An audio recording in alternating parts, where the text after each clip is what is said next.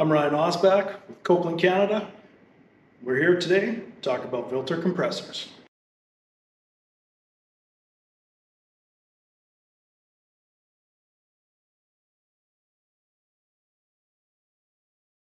Today I'm in the Integrated Learning Center for Copeland, Canada here in Brantford, Ontario. I have with me the VSS 601 training compressor that we use in our training programs and we take around with us from location to location. Today we're going to go over mechanical seal change on the VSS compressors.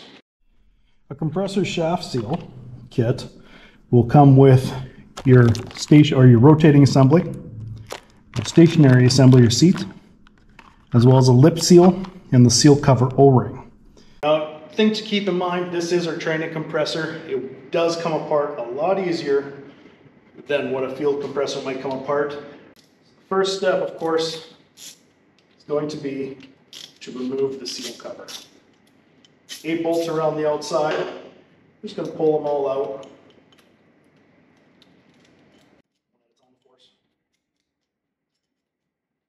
Keeping track. All the parts. I like to use a little tray. This one's a nice collapsible tray, just to hold all the bits and pieces. Now, of course, when you do a seal change, like any other service, you do need to make sure that you did go through all your safety procedures, your safe work procedures. The machine is locked out, isolated, depressurized, and ready and safe for work. Seal cover is loosened off. You got all the bolts out. Now it's time to pull the seal cover.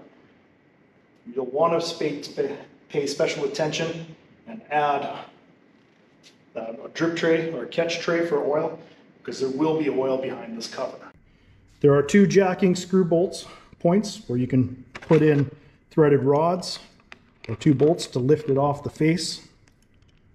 I like using them on this trainer just to help me have a grip to pull it away. So you'll pull it away nice and easy. Try to make it even so you don't crush anything. Try not to drop anything. And again, you have a gap where you're going to lose a bunch of oil. So you want to make sure that you have that covered. So then you'll pull your seal off. And of course, what you're going to do first is you're going to do a quick examination of the interface. Try to determine why you failed your seal in the first place, or why the seal failed, not necessarily that it's your fault. So you're going to look for any chipping, cracking, heavy carbon deposits, or other deposits that could be inside, discoloration, all those things that can discoloration is a sign of heat. Once you have your seat off, you're going to reach inside and grab your inner stationary seat, or rotating seat, and you're going to pull it off, and you're going to have a look around the face as well. Sometimes you'll get hues of color, and that's an indication of high heat. Other times you'll get rings or scratches across the surfaces from high debris contents, buildups of different materials that have gone through it and scratched out the surface. Now again, this is a training compressor, and it comes apart all the time, so you have to kind of ignore, for this purpose, the different seats, different things on the seats. When you're changing a seal, although I'm doing it on this machine, again, a trainer, you do want to make sure that you keep your fingers off of the seats, faces of the seals.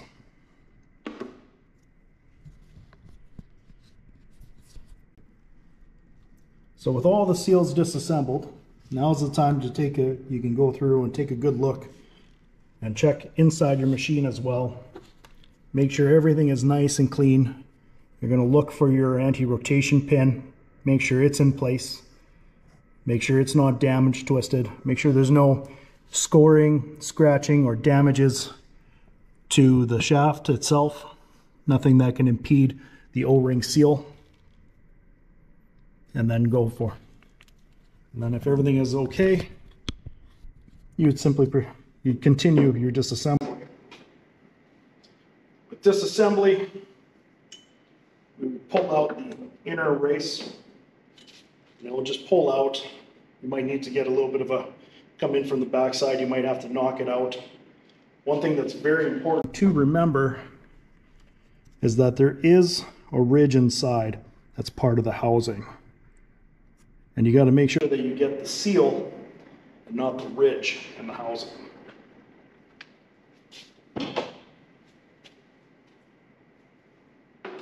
You remove the inner seal, that'll come out. Then you would remove the lip seal, that also has to get punched out. Replace the O-rings or remove the O-rings, clean everything, replace everything, put new O-rings in, lubricate with clean, fresh refrigerant oil or the same oil that is in your compressor. Lubricate the seal faces, and then begin your reassembly process.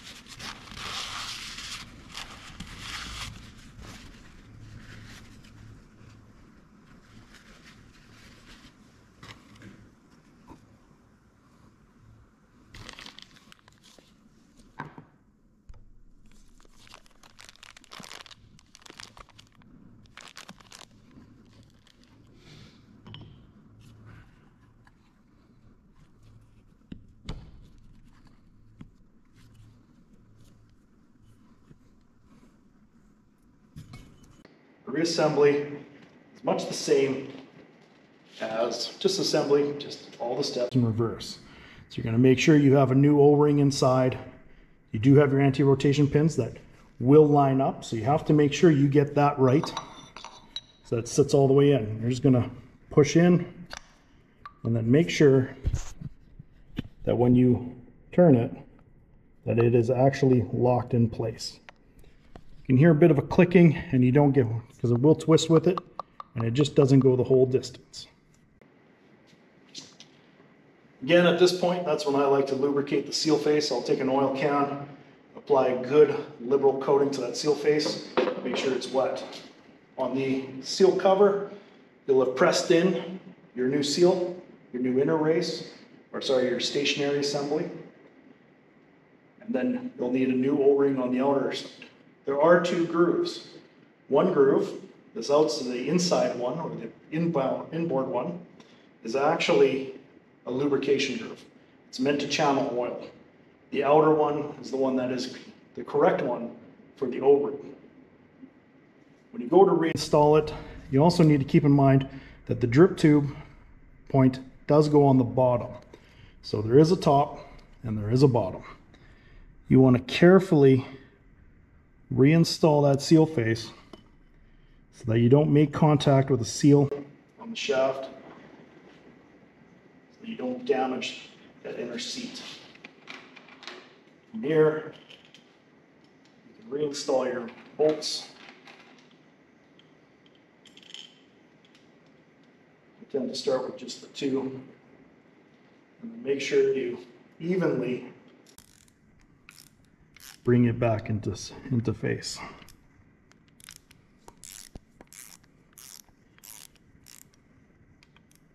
You don't want to slam it in because you can damage the carbon seats. You just want to take it in nice and even. It is spring tension on that stationary assembly to help provide a constant seat and a good seal. Nice to just slowly take it in.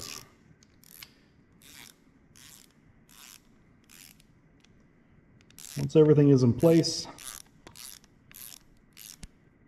one spot that I find is a bit of a critical test. We're snug there on those two bolts. We are made full contact. At this point, I like to make sure the shaft does rotate. If something is cocked or pulled in, and that could be too much force, more force than what's required. So make sure your shaft rotates. So from here, we finish out installing all the bolts.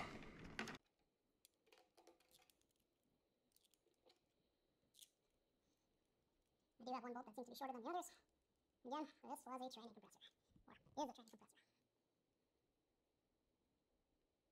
I'll have to get that bolt replaced. Once all the bolts are in, you're going to want to go around and torque all of the bolts. Seal cover on the VSS 601, it is 20 foot-pounds is your torque. Go around, just a standard torquing procedure. Just make sure everything is nice and even. So you have a complete and secured seal cover.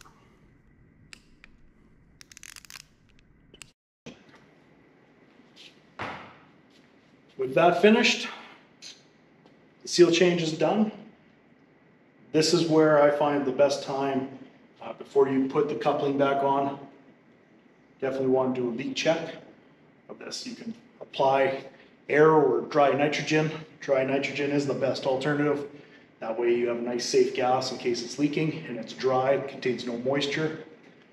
And then you can remove the dry nitrogen, evacuate the compressor, and return to service with normal refrigerant, provided you don't have any further leaks or any leaking at the seal. Of course, you're going to want to put your drip tube back in, reassemble the coupling, make sure the guard is on before you take any of your locks off, your lockout tagout procedures, and then you can return the compressor back to service, where you'll have good long running life. Now, one other thing to comment on it is, why did the seal fail? Seals tend to fail because of contamination, improper operation, and poor maintenance. With that, it's important that we operate our compressors in the right design range that they're set for and made for, and that we also take care of our machines.